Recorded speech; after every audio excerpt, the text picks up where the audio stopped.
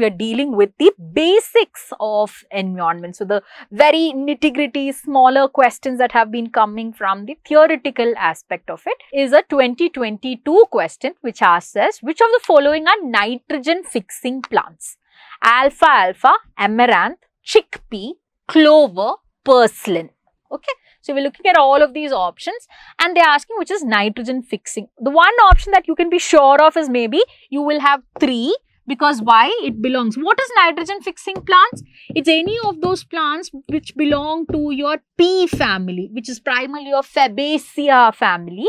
So in that it'll all come. So chickpea, yes. Okay. So let's look at the options which has chickpea.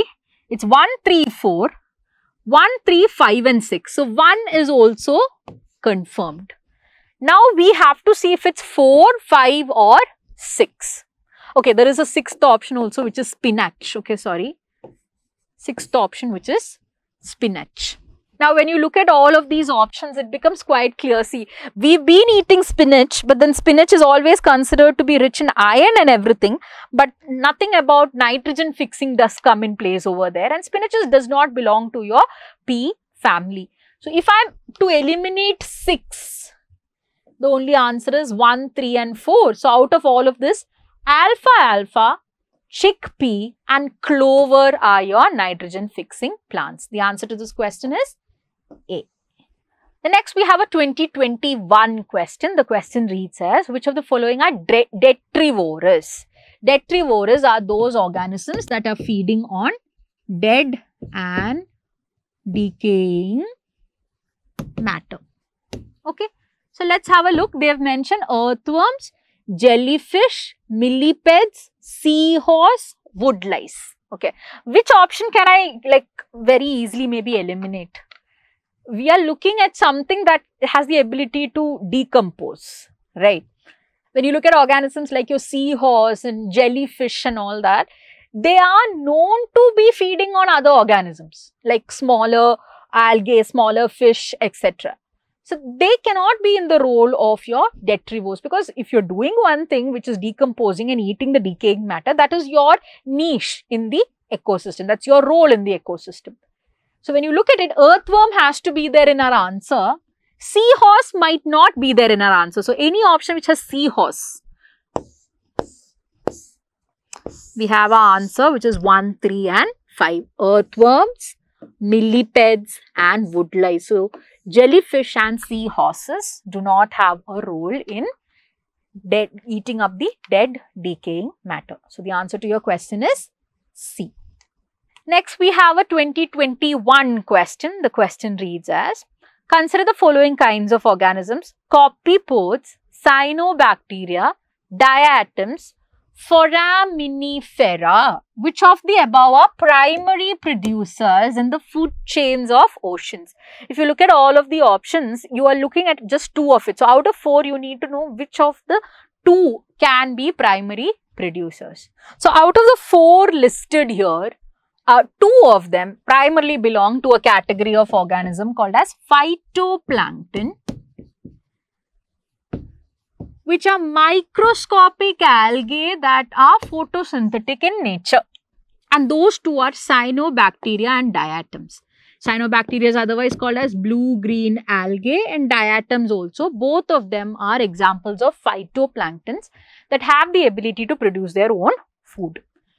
Copepods and foraminifera feed on smaller phytoplankton, feed on smaller aquatic organisms, etc. So your answer to this question is 2 and 3. B, 2 and 3. Next we have a 2021 question which reads as, in case of which one of the following biogeochemical cycles, the weathering of rocks is the major source of release of nutrient to enter the cycle? So if you look at carbon and nitrogen cycle, these are primarily gaseous cycles. So you will not have weathering of rocks as the major source for these both. You have phosphorus and sulfur. In both phosphorus and sulfur, weathering happens, but in phosphorus is where the major source is only weathering. In sulfur, you do have other sources also. But in phosphorus, it's mostly just weathering that contributes it to the phosphorus cycle. So the answer to this question is C, phosphorus cycle. We have a 2021 question which reads as, which of the following have species that can establish symbiotic relationship with others? Cnidarians, fungi, protozoa. So when it comes to this particular question, I want you to understand cnidarians are primarily those organisms which are your jellyfish, corals, etc. And we know corals have a symbiotic relationship with your zooxanthellae. Your jellyfish also has a very symbiotic relationship with another algae called as dinoflagellite. Then when it comes to your different kinds of fungi, I just told you fungi and algae form your lichens. When it comes to your protozoa also, I had told you protozoa represents a lot of organisms, like for example, your wood-eating cockroaches.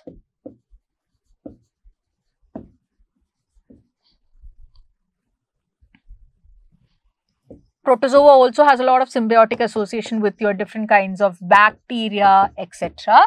So now when it comes to this, all three of them are capable of having symbiotic relationships with other organisms. So here your answer is D, 1, 2 and 3. Next we have a 2017 question which reads as, due to some reasons, if there is a huge fall in the population of species of butterflies, what could be its likely consequences? Pollination of some plants could be adversely affected. Maybe. There could be a drastic increase in the fungal infections of some cultivated plants. It could lead to a fall in the population of some species of wasps, spiders, birds. Okay. So they are saying there is a huge fall in butterfly population. Butterfly has something to do, it has a function which is pollination. So pollination will get affected. First option will be happening. So let's see all the options which has 1. Leave the second option, look at the third one. It can lead to a fall in the population of some species of wasp, spiders and birds. What are wasp, spiders and birds? These are maybe those animals that are eating the butterfly.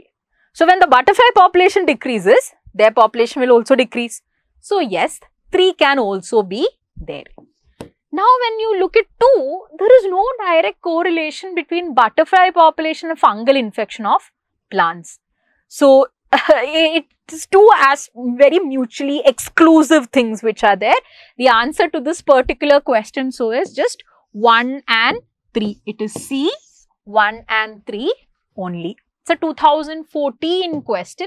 The question primarily reads as, the most important strategy for the conservation of biodiversity together with the traditional human life is the establishment of. That means they are looking at protection of the biodiversity, but not by restricting the people. It is by combining them also. So it's biodiversity with your humans. So when you look at all the options over here, in your national park, you protect the biodiversity, but people are regulated. In your wildlife sanctuary, you protect the biodiversity, but people are regulated. In your botanical garden, the biodiversity itself is taken to a different area and preserved over there. But when it comes to a biosphere reserve, what happens is you have different areas. For example, a large biosphere reserve is divided into a core area, a buffer area and a transition area. So what happens is you can have your human population in your transition area doing their smaller livelihood activities which are not harmful to the environment. So the answer to this particular question is A, biosphere reserves. The next we have a 2014 question. So if we have just solved that, you would know what is going to be, roughly the answer of this. Which one of the following is the correct sequence of a food chain? And then they are showing all of these options, which is, first of all, look at the 3 organisms which are there, diatoms, crustaceans and herrings. And the only 2 options where diatoms are starting. So I told you diatoms are producers. So it's these 2 options. Now coming to crustaceans and herrings. Herrings are bigger fish. Okay.